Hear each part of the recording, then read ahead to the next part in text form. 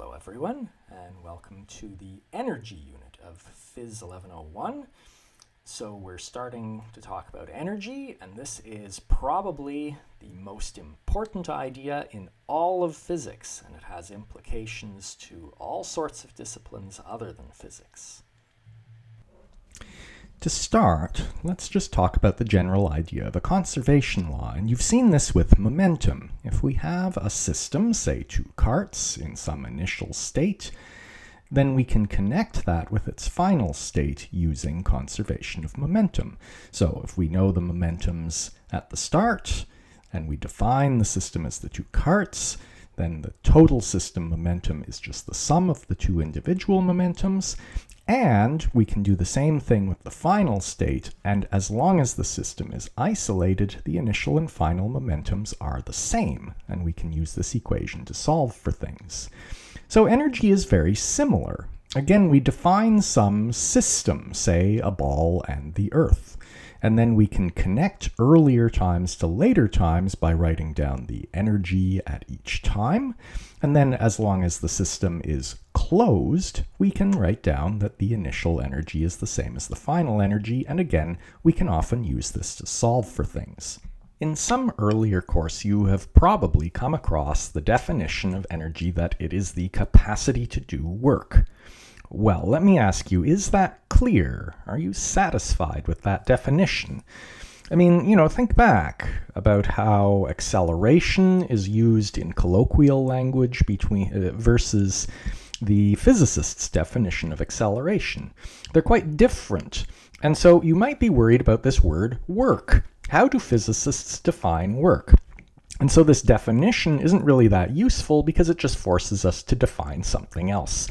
So we are going to roughly define work now, and more precisely define it later, but in fact I'm going to show you another way of understanding the meaning of energy, which will be more useful to us for now, until we can get around to a precise definition of work.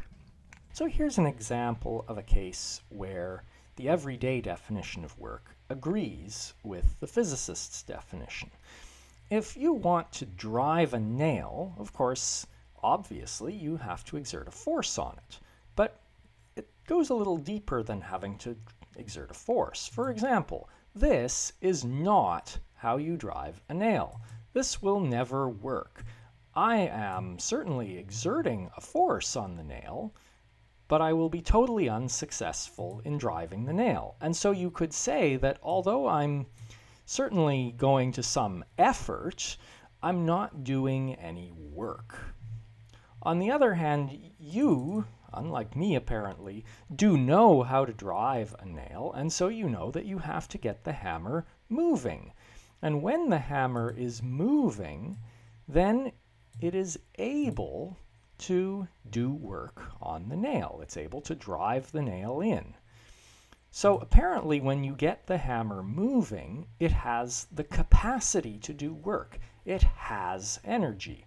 Well, there's another way to get the hammer to do work on the nail, although I don't recommend it as a way of driving a nail, but here it is. You can drop the hammer from some height on the nail. And this just shows you that when the hammer is higher up than the nail, it again has the capacity to do work. It has energy when it is high up.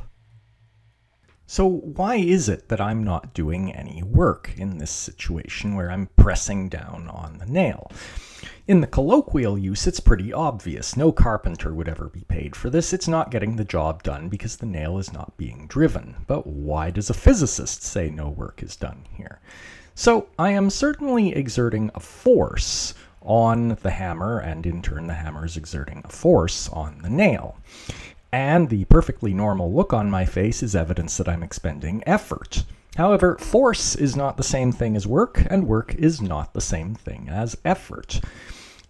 So I can push all I want, and I still won't get any work done. The point is that when I have the hammer moving and it hits the nail, it drives the nail. And so it exerts a force on the nail while the nail is moving. And this is our condition for work to be done. A force must act on an object, and the object must move for work to be done. That's good enough for now. We'll come back to work later, but right now let's go on to look at a different way to understand energy that's going to be more useful to us right at the moment. So, I'm going to suggest that rather than thinking of energy as the capacity to do work, I'm going to suggest that we should think of the energy of an object as that object's capacity to cause change, either to other objects or to itself. Now, you might not be satisfied with this either because you might be suspicious that change now needs to be defined. But in fact, that's easy because we mean any change. Changes in position, speed, shape, temperature, chemical composition, color, what have you, all involve energy to bring them about. And so, for example, in our situation where we were hammering the nail, the moving hammer was able to change the position of the nail. It drove it farther into the wood. Also, you will know if you've ever touched a nail after hammering it, the nail will have warmed up.